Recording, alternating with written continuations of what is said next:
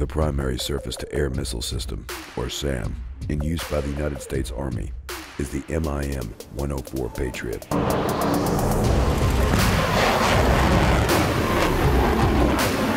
The phased array tracking radar to intercept the target component of the missile has given the name to the U.S. Army's primary high to medium air defense, or HIMAD system. Let's go, keep going. Having been tasked with the Army's anti-ballistic missile system as its primary mission, the Patriot uses high-performance radar and an advanced aerial interceptor missile to destroy enemy aircraft and weapons.